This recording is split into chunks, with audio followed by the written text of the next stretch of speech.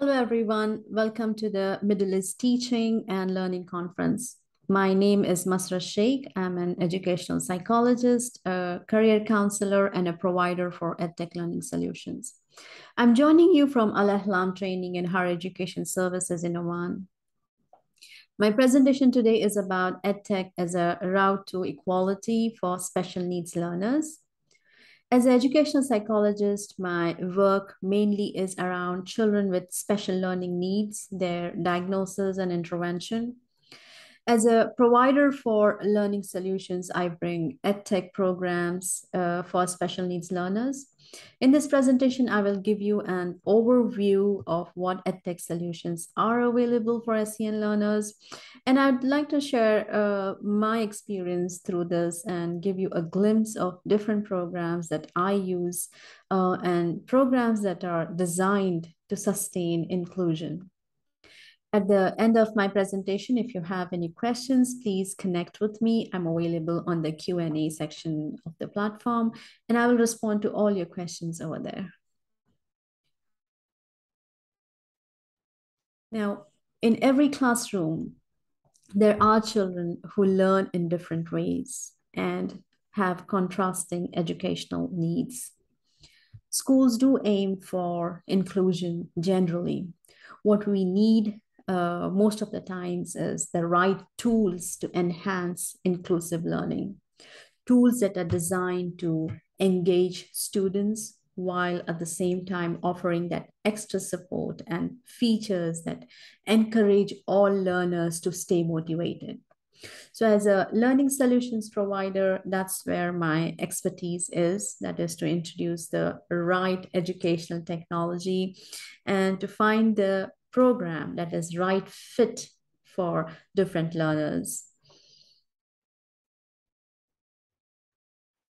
Other than academic challenges, SEN learners do have several academic challenges, but beyond that, they have other challenges as well.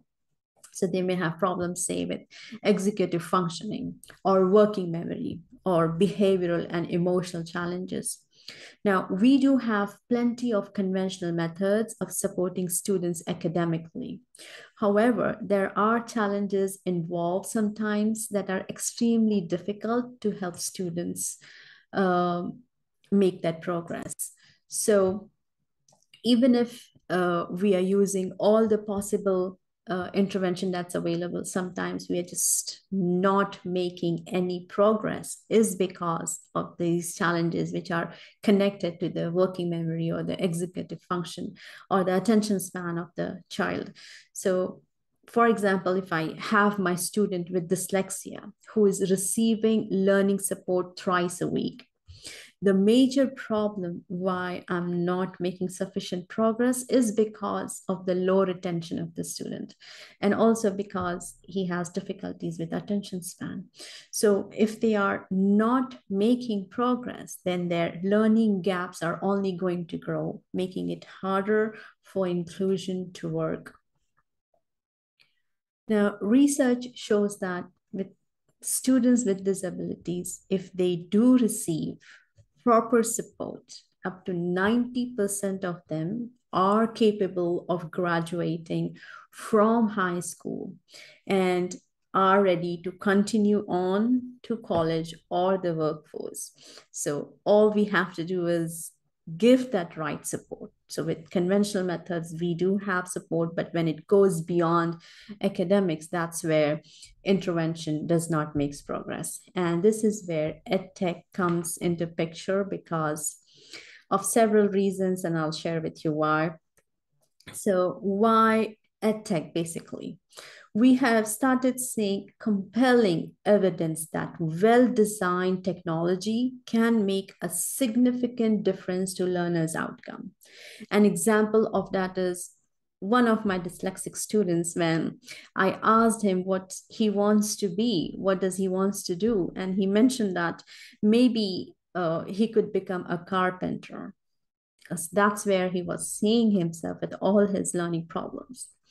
But when trained to use assistive technology programs, simple program that could help him read text aloud or help him visualize, organize his ideas and convert them to text. And right now, that student is studying a civil engineering program at the university. So this is the carpenter to engineer story made possible. And we could do that. We could really do that with millions of students if we fully understand how to use these tools. And that's the major benefit of EdTech. Another important point for educators especially is like individuals with dyslexia are usually apprehensive in the classroom. They feel uncomfortable in a classroom setting where their reading and language skills are challenged on a daily basis. So as an educator, it can be difficult to fully integrate an effective teaching style. That's where, again, technology has a very important role to play and becomes vastly important here, even for educators. Another benefit of technology that I see is experiential learning. Now, while experiential learning has always been a teaching method and a very important method, especially for SEN learners, as an educator, it allows me to shift lessons from abstract concepts to practical experiences that can help students better understand and retain information. So virtual reality, AR technologies provide unlimited immersive learning opportunities, removing the constraints of time and geography, bringing students into contact with the environment they otherwise wouldn't have access to. So I would say VR and AR technologies also help students develop their communication skills, their critical thinking abilities, absorbing information faster, and foster that creativity and collaboration. So these are some of the major benefits of EdTech that I see for SEN learners. And in the next slide, I'm just going to begin with a very, very simple assistive technology tool that can make so much of a difference, and you will see. So this is assistive technology, Cruiseville 3000, which I use for my students. Now, this is an amazing study tool that provides help both for educators as well as learners of any age to feel empowered to succeed academically. So here, if you see, there are several options. It has, once you open a text like this into the program, there is an option to read aloud, an option that converts speech to text for the students. So when they dictate, the program writes for them. It changes the font. There's also a dyslexic font on the program so that students with dyslexia find it easier to read. Then there is this background mode that can help student to change the mode. If you see on this side, that's the darker mode. And then there are several other options, such as it provides a dictionary, a picture dictionary, a visual organizing tool, or other visual aids such as highlighters, markers, study notes that can be, as the student is reading through the text, they can take notes and later extract those notes. It also supports the educators, that it offers test taking options for students that can be accessed on any device. So it is suitable also for students with vision disabilities or hearing problems. So even though it is a simple tool, a very, very simple program, it makes a world of difference for students who struggle with this simple things such as reading or writing, tasks, and it gives students the ability to work independently. So this is just one of the examples. Some of these very simple tools are also built in on as features on Windows 11 as accessibility features. So Windows offer, different accessibility features for people with vision disabilities, such as it offers darker theme, contrast theme, and options for narrator for students with hearing problems. It gives captions to read spoken words, different kind of audio options for partial hearing loss, or mobility problems where there are eye controlled windows offered, or your eye tracking hardwares are available.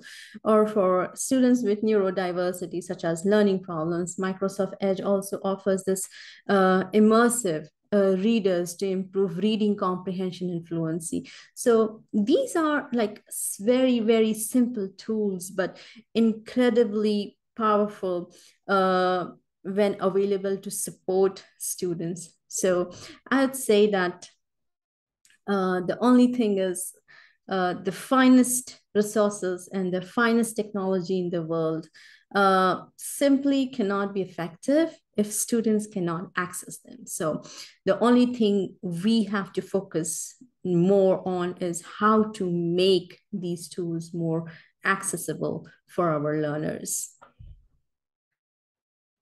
Okay. Now, other than the simple assistive technology tool which I just showed you, there are different edtech programs which are more complex and meet complex needs of students as well. So, and these are specifically designed for SEN learners to help them improve their learning and academics. So, such as, there are language programs, there are math programs, there are cognitive training programs, and the list is long.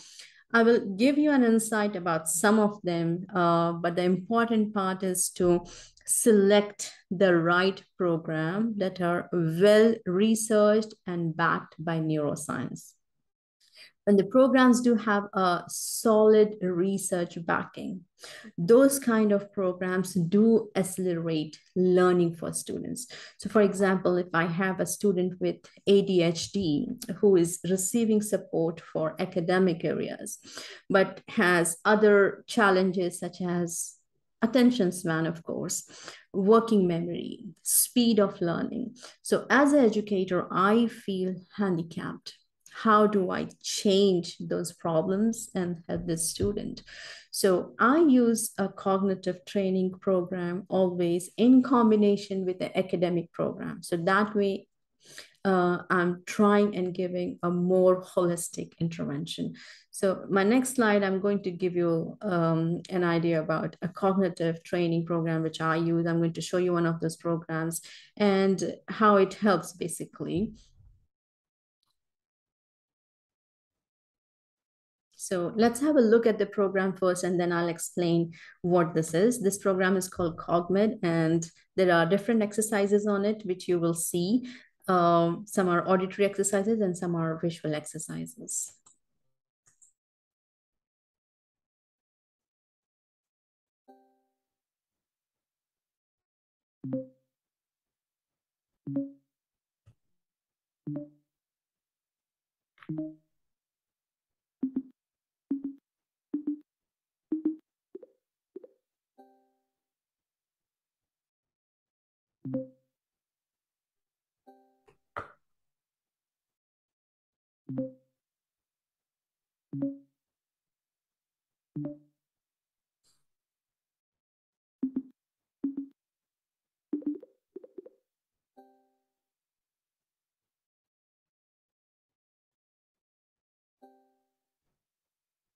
Three, 8, 6, 3,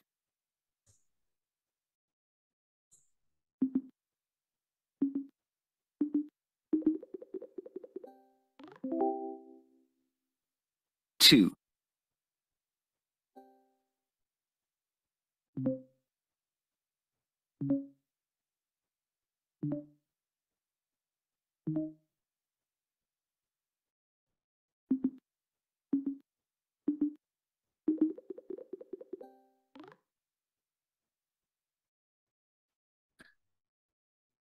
Yeah. So this is basically CogMed. What CogMed does is it's working to improve the attention span, the working memory. It's basically a working memory training program. So here, as you saw, some of the exercises where the student does is visual. They have to visually try and remember the objects or the circles that are moving, or they have to remember the digits that they hear. So that's auditory memory. So here the student has to remember visual and auditory information. The program stretches their working memory, auditory memory, and attention span.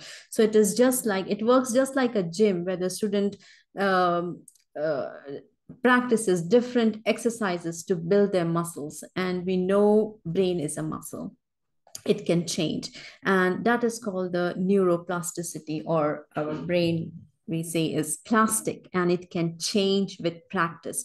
So when we stimulate the brain with every exercise, we are stretching that muscle. So with my ADHD student, when I combine academic intervention with a cognitive training like this, I'm providing holistic intervention. That is, I'm intervening at the core. I have covered the basic core cognitive uh, difficulties that they may have of attention, concentration, processing speed with a training program like this. And then I cover that up with the academic areas, that is with reading, writing, or whatever other help the student might need. So that becomes holistic. And when it becomes holistic, then that way I am making progress faster with my students. So that's one of the programs that I use with my students. Now, another example is a program that provides, again, holistic intervention in the sense that it has a built-in cognitive program as well as an academic program that provides complete intervention. So I'm going to show you what a program like that would look like. However, listen to this scenario first. If, for example, if I'm teaching a dyslexic student, all my intervention initially is going to target on teaching reading, spelling, language skills. However, the executive functions of the student really again stall my intervention. So if student cannot retain information or has very slow processing speed or attention span, and research shows that students with different learning disabilities usually have overlapping problems with each other. So, for example, ADHD overlaps dyslexia by 30% in majority of the cases, or vice versa. So now if I have an Edtech program that holistically targets students' academic areas as well as executive functions, then that accelerates the progress for the student. And on my next slide, I'm going to give you an example of one of the programs that I use, which is called Fast Forward. So this is the program, one of the exercises on the program, which is called Fast Forward. And I use this program for teaching sight words with the students. So I'm going to play the video and just show you what the program looks like. And then I'll explain to you how it's targeting the executive functions as well as it's teaching the academic skill of reading to the student.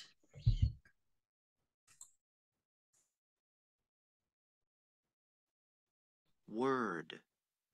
Have. Or. From. One. Word. This. But. Or. One. Had. By. This. Okay, so as you see here, when the student is working on this program, they are working on the sight words. So this is where when the words are basically moving through the screen, here the student has to constantly pay attention to the word uh, that they have to target. So what it does is basically not only teaching them sight words, but it's teaching them to pay attention and focus constantly. They have to respond quickly, that's targeting their processing speed, and at the same time they are learning sight words. So here I'm working with the core cognitive skills, that is stretching the attention span, helping them to process information faster. And when we work on the program every day, it becomes like a mental exercise for the brain to stretch attention, to process information faster, and at the same time learn the language skills. So this is how a program is built, with the cognitive skills as well as targeting the academic intervention. So this is the biggest advantage of a program like this, of specifically Edtech, I would say. Some of the other benefits of program is that it moves at students' pace, giving them n number of trials. To the students, it is engaging. It is not passive learning because they are constantly responding to each stimuli that they see. Then student has to respond, and then that becomes interactive. It's very well, designed. It's very motivating. The interference of the program, students get bonus points. They get to see their progress. So I see all of that as playing a part in students learning. Now, because also technology is so visually based, and usually children with SEM are often visual spatial learners, and they are usually comfortable in front of a computer. So all we need here is to find the right program designed for them. So yeah, this is how it helps. Um,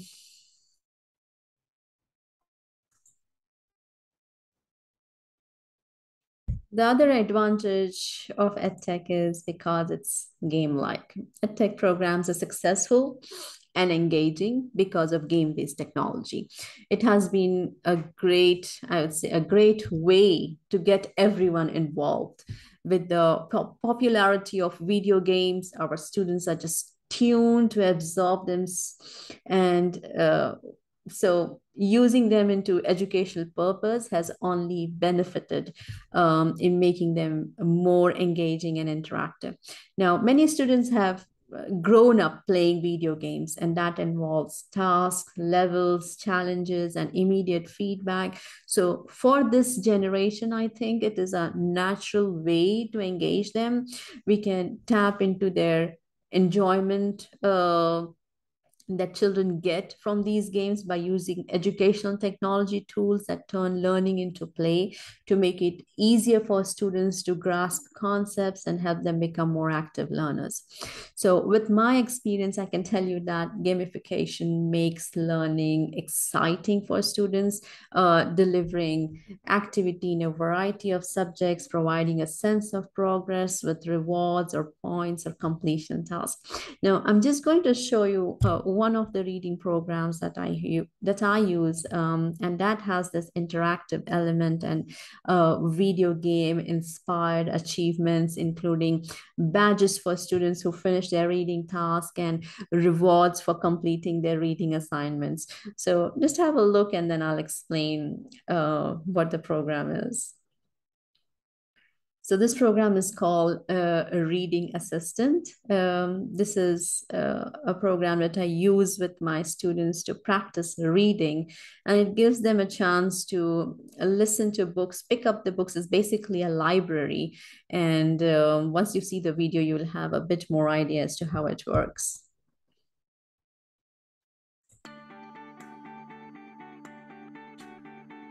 Welcome to Reading Assistant, your personal reading coach. Get ready to record your own voice reading stories, articles, poems, songs, and even jokes. Here's how it works. In your library, click on the cover or the Go button to open your reading selection. The World's Biggest Waves written by Catherine Follett. Click on the Start button to begin. Let's check this one out. Before you begin reading, let's practice some of the new vocabulary you are going to see as you read today. Click each word to hear it read aloud and see the definition. Tsunami, a large wave caused by an underwater eruption or earthquake.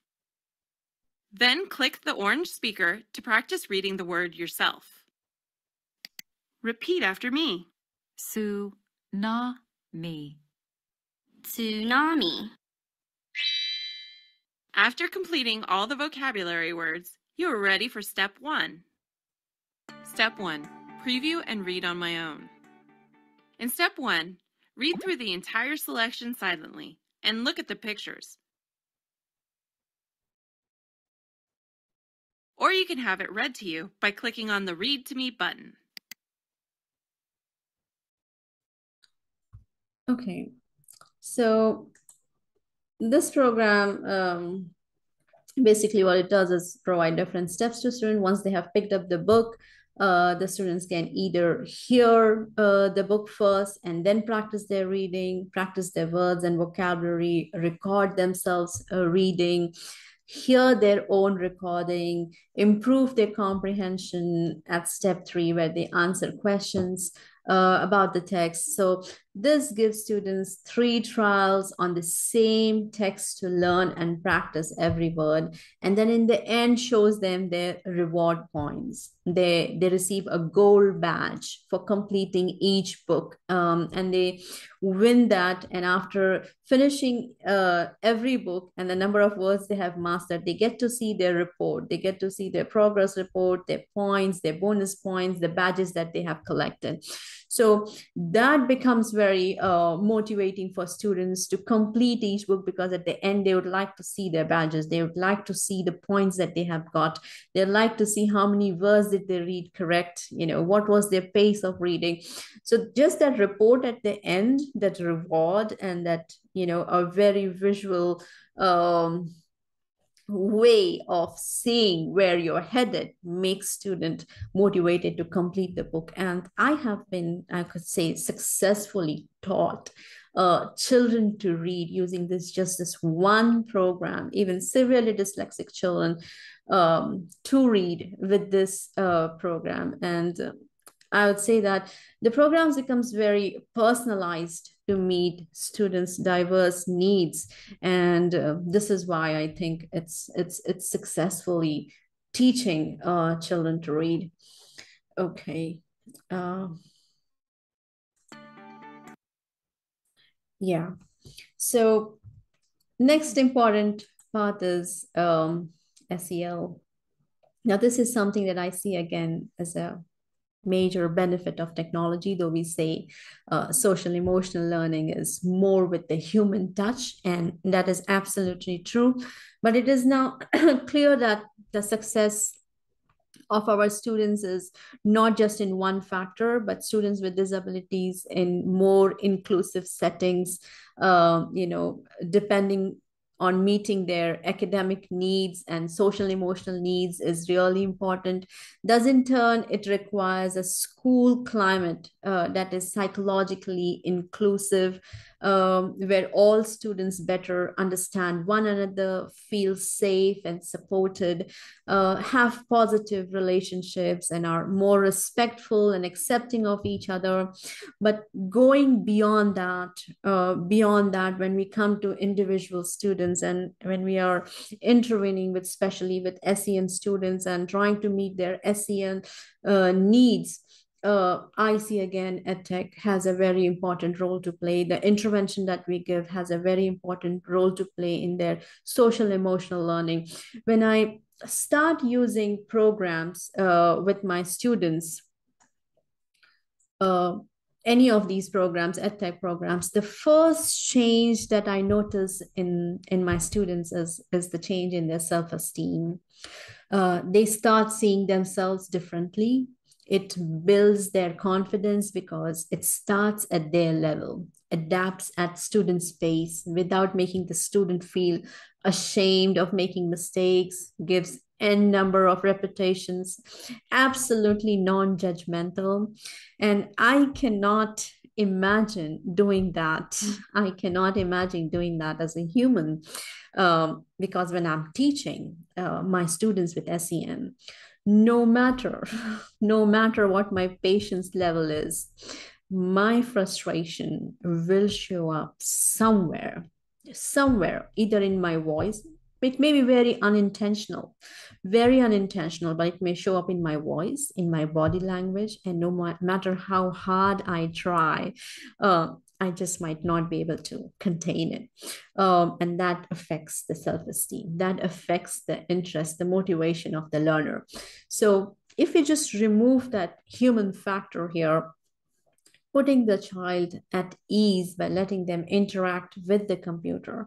And I'm going to show you an example of that on my next slide. But just the language of a computer, the way it's non-judgmental, the way that because it's a machine, and students are not scared to make mistakes with the machine, just absolutely helps in building their self-esteem and confidence. And I see that as the major step towards learning, especially for SEN learners, because more than the learning problems, children with special learning needs suffer with SEL needs, because their social emotional learning is so far behind, or because they are emotionally, I would say, so it's so difficult for them emotionally to cope with all the challenges that they face, that SEL becomes absolutely essential and a first step in any kind of intervention. And that's why EdTech has a role to play even in SEL. So I'm going to show you the next slide and have a look at the video that I share with you, and then we can talk. So this is one of the programs that I use. It is one of the exercises used for building cognitive exercise of auditory processing. So it teaches basically sound discrimination, encourages students to pay attention to different sounds, discriminate between sounds, essentially just preparing them to learn phonics. So let me just run the video for you, and then we explain.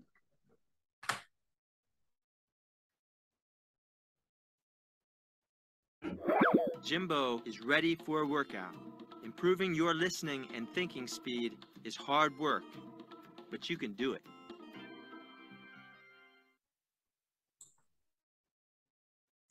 Welcome. This is SkyGym. To start, click Go. SkyGym builds listening. You listen for sounds. They sound like weep and whoop. Click up. Hear that? That was weep. That's another weep. And another weep. These sounds go up. For weep, click up. Now let's hear whoop. Click down. Hear that? That was whoop. That's another whoop. And another whoop. These sounds go down. For whoop, click down. Weeps and whoops. Can you hear the difference? To start, here is a clue.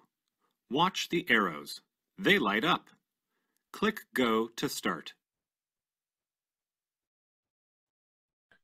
Okay, so what I'm trying to show here is that the program, the kind of language it uses, the kind of encouraging language it uses, the way it looks, because it's showing children their points, the bonus points that they're receiving, the motivation it gives by giving them those bonus points, where they have full control over as to how they're moving through the program. And if they are not able to do it, it gives them that motivation to try again, listen again. So just the language of the program itself becomes encouraging, motivating for the children to go on and try it. And even if they are making mistakes, there's always a second chance. So there's n number of trials. This is how it builds those SEL skills, which I said is the most important factor for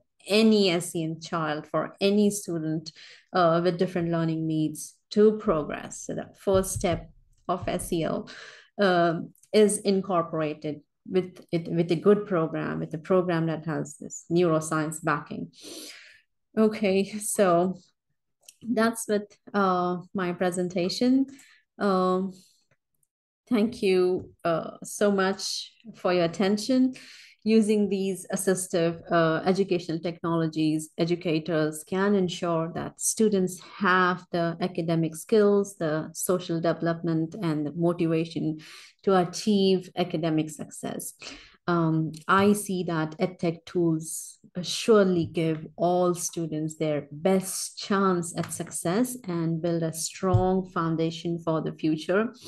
As our technology is advancing and digital tools are growing in efficacy, and we can clearly see a positive impact on all learners, not just SEN learners, but all children as they learn and express themselves in their own individual ways. I think here one thing is very clear, that is inclusion of all students is certainly a priority for policymakers and educators. And as teachers' workloads continue to increase with inclusion, I think EdTech has a very, very vital role to play in delivering that equality. So thanks again. I'm on the Q&A platform for your questions. Any feedback, any comment, anything is more than welcome. If you would like to connect with me, my website address is here. You can always connect with me there. My website also has all the details of the programs that I used in this presentation as examples, and you can go and have a look over there. All right, thank you and goodbye.